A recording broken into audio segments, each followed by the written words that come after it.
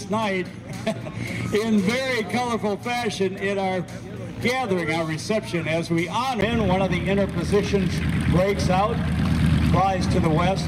They don't close in on that formation. It shows the lack of an airplane in one of the inner positions, and that is the missing man.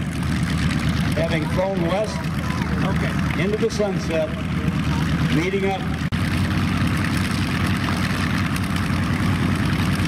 Joining the two P-38s are the single-engine Mustang fighter, the United States Army Air Corps.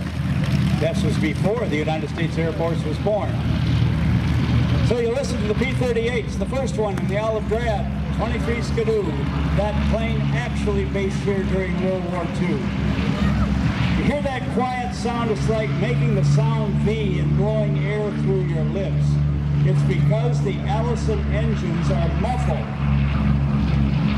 That is a sweet sound. Now when the P-51s take off with the Rolls-Royce Merlin engines, they have short exhaust stacks. And you can already hear the difference in the sound. Short exhaust stacks just like a racer. Of the rare P-38 still flying.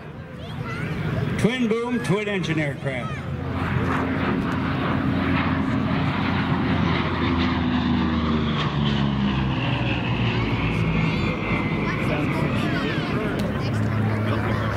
Again, over your left shoulder, the second of the P-38 Lightnings.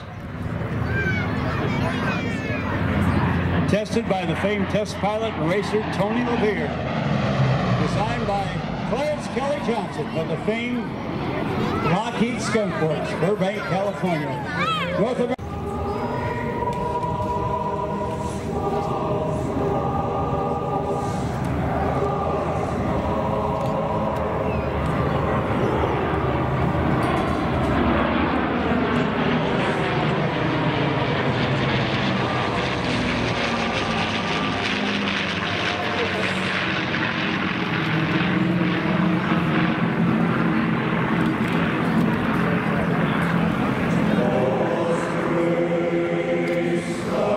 Thank you for your reverence, ladies and hangars and vehicles and fuel or ammunition dumps. Coming back in and strafing with their last bit of bullets before going back to their Allied base. Doing everything they could to be able to end the war quickly. The aircraft in the air will be entertaining us all throughout the... They launched hundreds of miles farther out to sea than they had planned. The raid on the enemy homeland resulted in very little damage. However, the Emperor and the Admirals had assured their citizens they would be safe on their island home. Doolittle's raid forced a change in the enemy's defensive plan and headed for German and Japanese targets, and production was still accelerating. President Roosevelt's unbelievable prediction had been exceeded by 50%.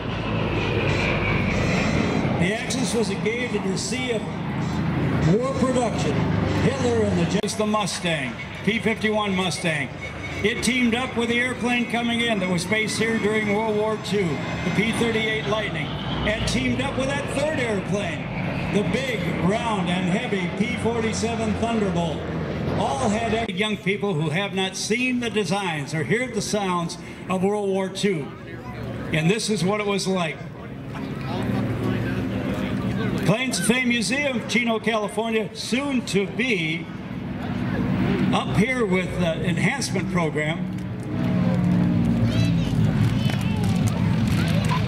Maintaining their Chino location and expanding as we deconflict the traffic with the two P-51 Mustangs coming in.